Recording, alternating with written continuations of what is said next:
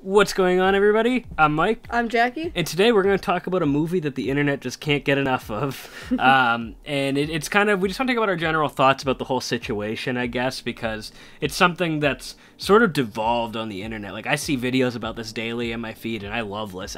The thing I like about this movie is the amount of, like, controversy it's like, stirring up around the, like, YouTube community, and I do like hearing about this movie, because people are very, I've never seen a fan base more divided in my life. And to get right to it, we're talking about Star Wars: The Last Jedi. So, Jackie, what did you think of it like when we first saw the movie in the theater? Well, coming straight out of the theater, I had a great time. I thought it was great. It was entertaining. It was a fun story. Mm-hmm. You know, when you watch a movie and you get to that point where after a while you start to pick holes in it, and it's not a bad thing to do, but like you did notice a couple like plot holes or just like weird things that happened in the movie that didn't really seem like they needed to be there. It was still a pretty fun movie overall, though. Like. You know, I was kind of like, okay, so I totally agree with you. I was the same way. I thought it was a fun movie out of the theater. The only thing out of the theater that I wasn't happy with, and like literally every other Star Wars fan, was how director Rian Johnson handled Luke Skywalker's character. Not to nitpick at it, that was like the only thing I was really unhappy with in the theater, like on my first watch. The thing I still like about this movie actually was the chemistry between Kylo Ren and Rey, like their character. Like the conversations they had. I thought that was the highlight of the movie. And Supreme Leader Snoke's death I actually enjoyed, even though a lot of people are saying he was killed off preemptively. I thought it was a nice twist because to me he just seemed like the Emperor 2.0. What did you think about both of those subjects? Well, I'm not really a huge Star Wars fan. I like Star Wars, so I guess everything I say should be taken with a grain of salt. But like, I actually liked how they did Luke Skywalker's character. I thought it was an unexpected turn for that character because it's like, oh, he's so happy, oh, look at him go in the first couple movies, and now he's just like a sour adult and he doesn't want, like, people to get back into the Force because he realizes what the damage is, like, it causes, and it's not the best way his character should have reacted to it, but it's an interesting one. I don't like the chemistry between Rey and Kylo Ren. Yeah, I think it was I could see it working over time. It was kind of forced and sorry, and a little weird, but I don't know. It was just kind of uncomfortable to watch, and it was. You thought it was awkward? I thought it was awkward, and it reminded me of those girls that are like, I love bad boys. I love when they're like so mean, and he's like, you're nothing, and she's like, oh, and she just like runs over. She doesn't literally run over to him, but she's like. I don't know. You can tell she's attracted to him, and it's like, gee. Don't you wish I looked like shirtless Kylo Ren? No. Come on. He looks like a half-open bar soap. I guess like to keep going on that conversation though, I'll start with like what I thought about like Luke, and the reason I don't like the way they handled him is he just okay, and this is like the common thing on the internet about Luke Skywalker right now. I watch videos on this daily, but essentially. He's just so out of character to the way he is in the original trilogy. You have to think about this. This man gave up on Ben Solo, who turned to the dark side. But think of it this way. This guy saw good in his father in the original trilogy, and he pulls him back to the light side at the very end. Even when this guy's you gotta keep in mind, Anakin Skywalker is like one of the most evil people in the galaxy at this time. He's murdered thousands of Jedi, and he started the Empire with the Emperor, and it's like... Luke saw good in him. He sensed that conflictedness in him. Kylo Ren had that same conflictedness, so why would he just give up on Ben Solo like that? He would. I don't think he would. I think he would still be trying to figure out a way to pull him back to the light. I mean, I'm just saying, in general. Not to interrupt you, but I feel like over time, his idea of that would feel almost betrayed, kind of, because, like, he always, like, oh, he sees the good, but inevitably, something bad always happens. And I don't know if they would ever make a movie, and it might be kind of a dumb idea, because you really probably wouldn't be able to get too much out of it. I'd love to see a movie in between the time where, the movie before The Last Jedi. Before The Force Awakens. Force Awakens, yeah, sorry. Before that one. I'd love to see one more movie where, like, Harrison Ford and Mark Hamill are together or something. I just want to see, like, what happened in between that made him get so bitter about it. I mean, some more info hopefully we get some more info in episode 9 about everything that happened, because, I mean, one of the problems with The Last Jedi 2 there's not a whole lot of information still on what the hell is going on. Like, who are the First Order? You know what I mean? Like, how did this even happen? Like, that's one thing I'm still kind of confused about. Another thing I want to cover was the Snoke part. Yeah. He was kind of a bland villain. I didn't really like Snoke. I liked him when he was a hologram, and you couldn't really tell, like, what he was entirely and what he was plotting. And then when they bring him out and he's just like this wrinkly, pruny guy in a robe, and it's like, hey, yes. And then I wish they didn't kill him off so soon, because I wanted to be afraid of that villain and actually, you know, be invested. But no, as soon as he's on screen, he dies. One thing, my favorite line from him in the movie is when he's talking to Kylo Ren at the beginning about how he like got defeated by Rey, who's never held a lightsaber, and he's like, "Take that ridiculous matte thing off." About his No, I do like that. That was funny. He actually did have a pretty good like personality. His actor was great. I thought the guy who played him. I'd like to see him return as like a ghost in the next movie. There's also theories going around that he's still alive, which would be kind of interesting if there's just a bunch of clones or something of him. That'd be kind of cool. I think Kylo Ren is definitely set up now to be the big bad of the trilogy, though. But again, I mean, to me, I liked it. One common criticism I see on the internet, and I kind of agree with too after like watching this movie a few times, is there's almost too many plot twists, like in the whole movie. If you think about it, it's like, oh, this happened. Like at the end, like, okay, I want to talk about Finn for a minute. I love Finn. He's actually one of my favorite characters in the new trilogy. However, I did not love his arc in this movie. I felt like the whole plot with the hacker was like, I sound like just like every YouTuber right now, but it could have been, they could have given him a different arc in that movie, but they could have made it a complete arc if he sacrificed himself at the end and Rose didn't hit him. Because you have to think of it this way, and I'm totally ripping. That whole scene makes me mad, but yeah. Oh, I'm totally about to rip off another YouTuber, but I was talking to my boss about this at work the other day too, and I agree with this guy on YouTube. I forget who it was, so sorry if I can't give credit. But essentially, his arc, he's a traitor to the First Order.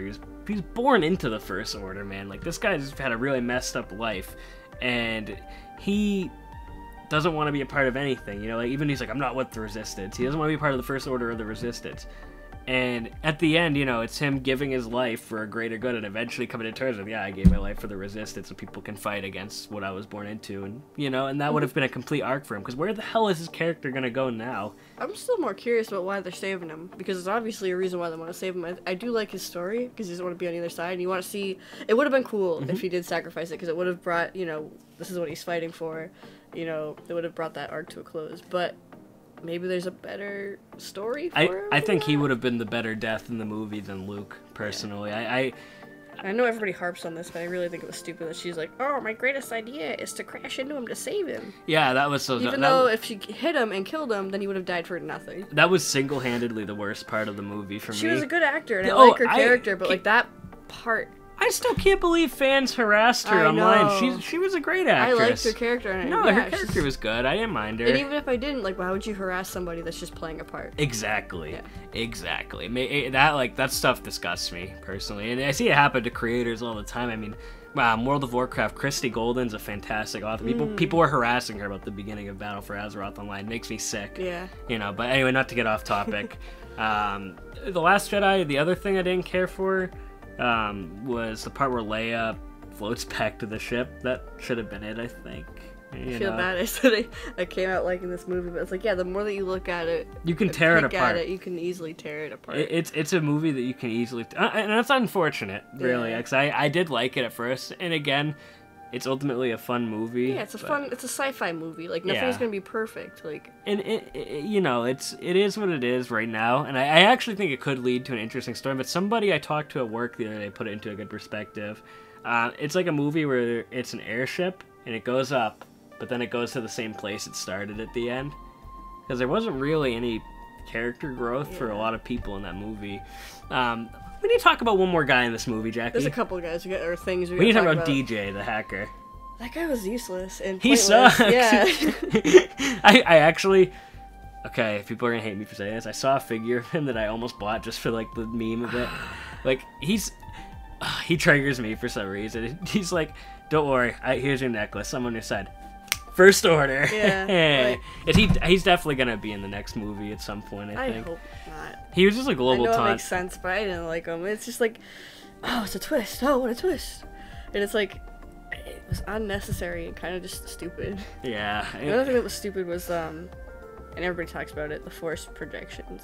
Oh, I like that, actually. It was a good idea, Luke... but they kind of screwed it up when he was, like, when he had the dice or whatever on the thing that he gave to Leia, and those didn't disappear, or she felt them and was able to hold them. Like, were those in the original trilogy? I don't remember. Clue. I think they were in the new Solo movie, not the original trilogy, but they were Han's dice. Yeah, that's what it looks like. Yeah, and it's one of the things. Okay, here's the thing about the force projection. You know how I would have written Luke's death? Did he know that he died? Oh, Luke, yeah, he finds out. But how did he have his dice? Because he was in the Millennium Falcon. He saw them. I think. Oh. So the thing about the force projection. Oh, okay. Is that's actually a power Jedi have, I guess. And that's what my boss told me. I'm not that big into Star Wars, but that's what my boss told me. It's a power Jedi have. I'm fine with it. That's a really cool power. I feel like not all Jedi should be able to do it because it seems like a really, really hefty power to have. Mm-hmm. Understandable for Luke Skywalker to have it, especially since he's been in isolation. Mm-hmm. He probably had time to practice it, but it's just that he was able to manifest those dice and then or carry them somehow and give them to Leia. And I think he manifested it for Kylo to see and Leia. But he didn't see. Did Kylo, he did at the end when he's walking through the base. He sees them disappear at the end. Oh, on Crate, yeah. Did I? Okay, I guess I missed that. He sees it disappear and he gets like pissed off. One of my I gotta say, I want to get to the scene between Kylo and Luke at the end. Mark Hamill and Adam Driver are fucking fantastic in this movie, both of them. They're like really fucking good actors. But I love that scream he does when Luke disappears. It's so good. The guy's a fucking great actor, dude. Like he showed like just how like raw emotion, you know? Mm-hmm. It's something that important. You told me you were actually watching some other YouTuber who brought up a really good point. Or I don't know if it was a YouTube video. Was it that cool thing with the slashing? No, with the lightsaber. Oh, the blue one that Luke has? Yeah, so I think he actually used Anakin's lightsaber to trigger Kylo, rather than using his green. I would have liked to see him with his green one from Return of the Jedi, but I think he used Anakin's to just trigger Kylo Ren. And I'm guessing, but the thing that the big plot hole with that is, he knows Rey has it. What would lead up to that? Why I didn't see. Then again, I said I wasn't a huge fan of Star Wars, so I'm not too on top of it. To him with the lightsaber. Why would that make him so mad? Because he worships Darth Vader. Oh. And I think he wants that lightsaber or something. Okay. I mean, the big thing people say it's a plot hole because Rey had it, but I guess in theory she could have given him the lightsaber, the base. I mean, he didn't really know that either. But I think he did it to piss him off. I do like how he trolls him and then just disappears. See you around, kid. That's not to pick at because Rey's an okay-ish character, but then all of a sudden she's blessed with unfathomable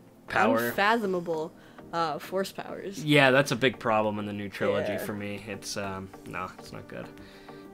I do like her still, but she I don't know why. Another thing somebody said was her and Finn could have had the same character and it would have made more sense if they combined the two. I honestly want to see Finn become a Jedi at this point. He'd be cool. That would be cool. But how I would have written the whole force projection thing at the end, I would have kept it pretty much the same. Luke beats him without even being there. That's a pretty big slap in the face to Kylo. But I wouldn't have killed Luke's death. Should have been in episode 9. I wouldn't have killed him off in 8. But the big thing at the end where it's the sun, they should have had it as maybe a sunrise again or something, and then have him realize I need to help the Resistance and raise his old X-wing out just like he did at Dagobah and then fly and then lead it into episode 9 somehow. Kind of cheesy, but I don't think he should have died in this movie. I think that was a big problem because to me he needed more. It's Luke Skywalker. Everybody wants to see him on screen still. I know. In my argument to this is people say it's about the new characters, but these movies have had plenty of the old ones still to justify keeping him around. That's just me. I'm sure Mark Hamill was confirmed to be in episode 9, so he'll be back as a Force Ghost. But that's just what I think. His death was the one that disappointed me in the movie. I loved seeing Luke in that movie, though. It was good. Even the way his character was, it still brought a smile to my face and reminded me of the old movies. And, overall, I had a fun time with it, the movie. You can pick at it for days. There's also, before we end, I'll point out some cool things I liked in the movie. So when Rey's hitting that rock in the planet with Luke, Kylo Ren strikes Luke the same way, which is kind of interesting. Like with the same formation. That's a cool touch. The set design was really cool in that movie. The environments, the characters, the creatures. I like Crate. Yeah, I actually thought the casino planet was a cool idea. It just kind of fell a little short. I like the effects. I like the idea of the lady kamikazeing into the other ships. The hyperspace? Yeah, that I actually did really too, cool. kind of. Honestly, people hated that though. I liked it. But like, I thought it was cool. Yeah, I thought it was really cool. Yeah, I did too, honestly. I'm not gonna lie. I can see why people would be pissed off because like you think, oh, well then why didn't they make that into some sort of weapon? And it's like I don't know. It's just a really cool thing. I like that part, but I think my favorite moments in the movie was when Kylo brings Rey to the throne room and then like to the hyperspace. That was my favorite part of the movie. Cool too, just how tense it was watching that for the first time. It was cool. That was when you knew shit was gonna go down. Again, I think, like I said, Luke should have been left alive. There is a lot of plot holes, and we could pick at it forever, but...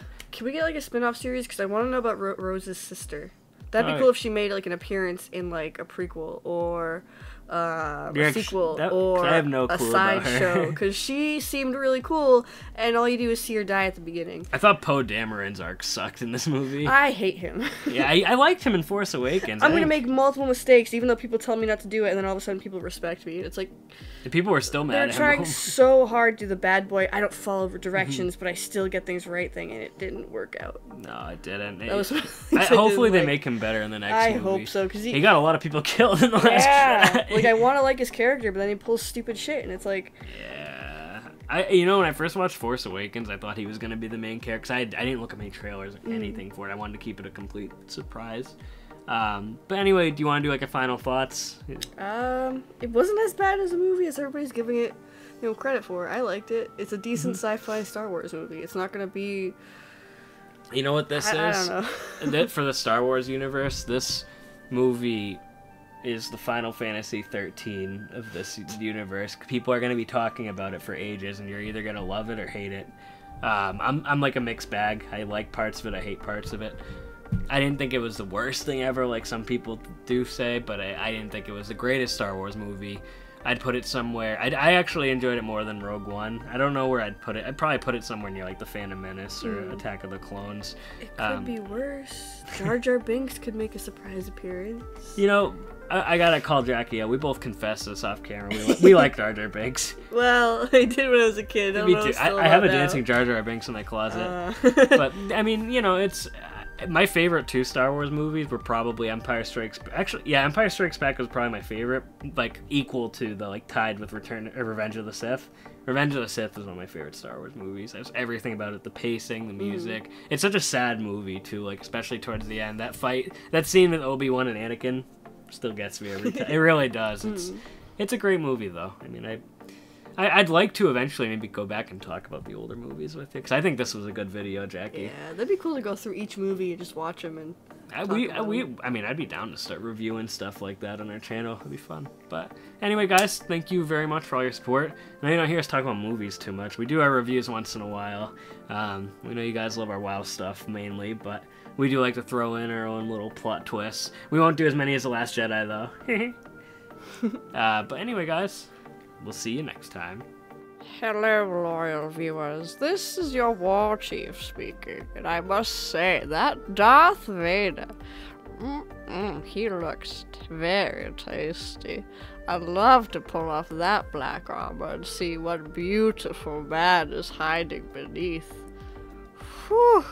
Anyways, thank you for watching, and please tune in next time, or I'll have your head on a stake.